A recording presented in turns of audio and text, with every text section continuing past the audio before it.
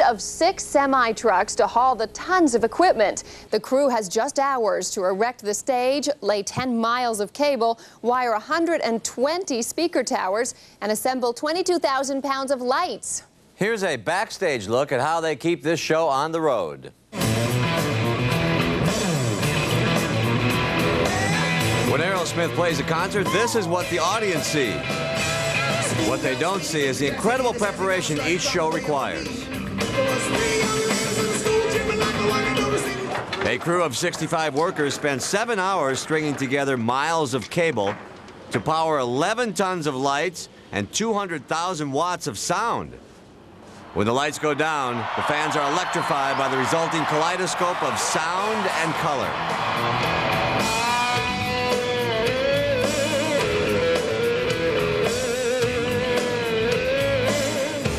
Aerosmith's latest marathon tour put the band on the road for more than 200 shows over a period of 20 months. How did they do it? We have a corporation that's basically on the road. We have 6 tractor-trailer loads of equipment. We have 4 buses that transport our mobile staff, if you will. We take a multi-million-dollar business and move it around the world on a daily basis. And I look at that and I think, wow, I think it's a project just to move my stereo from one room to the other. And these guys put this thing up and they take it down every other day, sometimes every day. I just think of the expertise that goes into that and it blows my mind. Part of the design parameters for all of this equipment is to be ease of setup and ease of teardown. We have about 7 hours on a normal day to put this show in. We allow less than 4 hours to remove it.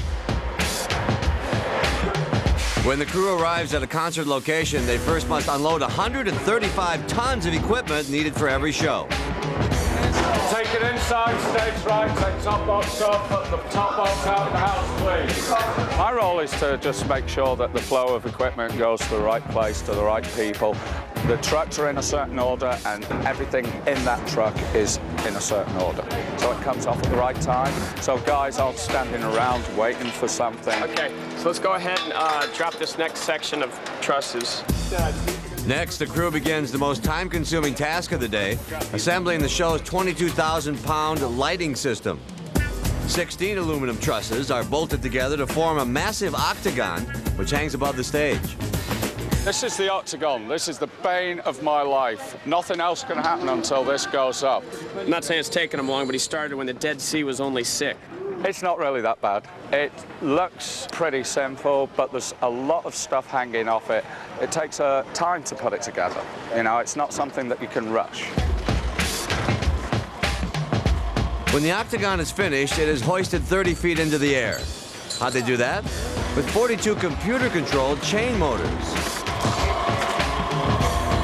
But these motors are not only used to support lights, they also move the 11 tons of glass and metal over the heads of the performers throughout the show. There's safety concerns and there's also safety precautions. Every motor is controlled by a sensor and it runs through a computer. That computer lets you know if the motor's on or off, if it has a short. Next, the show's audio system is installed. A 64-channel mixing board is positioned 100 feet from the stage, and endless runs of audio cable carry the sound to the 120 speaker cabinets, which power the show's 200,000-watt PA system.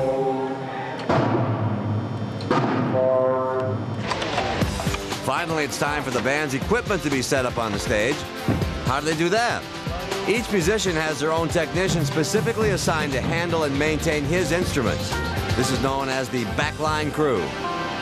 We come out, we set our world up, and basically start checking instruments to see, at least what I do, to see what needs restringing. If the strings are old, if they've been on for a few gigs, I'll change them. On an average night, Joe uses about 12 different guitars, depending on what the set list is. He plays in a lot of alternate tunings and stuff, so you can't just use one guitar.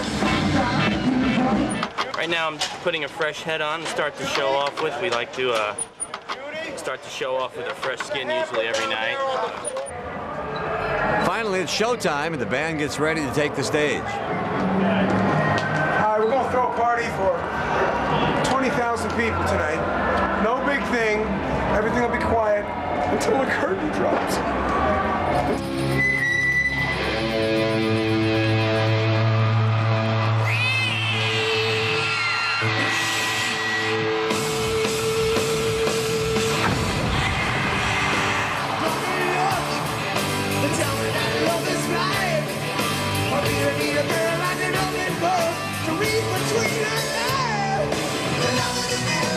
Once the concert is underway, the band members have to be able to hear what they sound like. How do they do that? With monitors which are carefully positioned around the stage.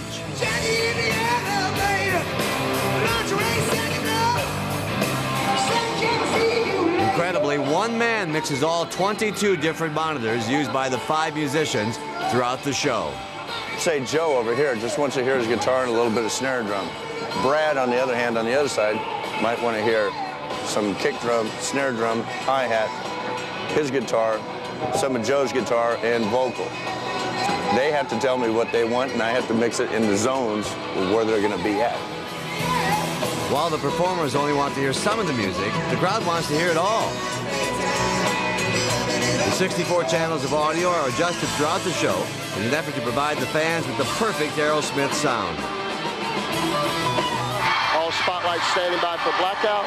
Standing by, ready, and go. Jim Chapman orchestrates the 550-piece lighting symphony that accompanies the music. He also directs the 13 live spotlight operators who are carefully positioned around the arena. Stand by spot 2, no color, and go.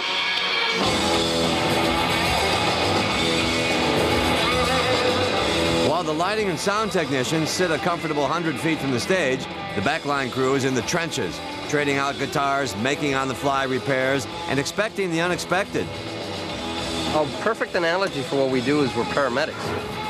We're like, you know, when something happens on stage in the middle of a show, we're the ones that run out there and patch it up and get it working so the show can go on. One of the backline crew's most important responsibilities is to keep the instruments in tune throughout the show. How do they do that above the noise of the concert? With strobe tuners which electronically tune the strings to the frequency of the desired note.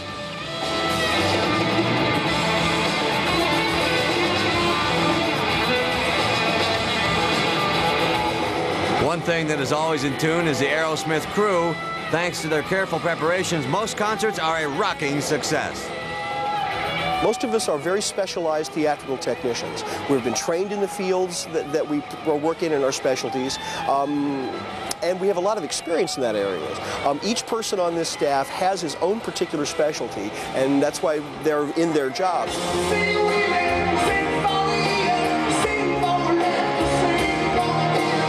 We have a collection of probably the best and the greatest crew I think that we've ever had, and probably that's on the road today. It takes a certain kind of personality to be able to spend the night on a bus, get up at 8 o'clock in the morning after a 400-mile drive, spend the whole day working, getting set up, and then be really sharp on stage. Actually, I'm really grateful to have some of the guys that we have, because without them, you know, it doesn't happen.